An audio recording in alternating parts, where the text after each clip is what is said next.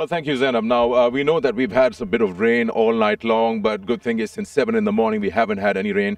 Sun is playing hide and seek, but conditions are still quite damp. Now, where I am right now at the moment is the top of the bowler's mark. This is the fast bowler's mark. This area is pretty good, but not too far away. If I just step a little to my left, you can see this is a bit of a problem here.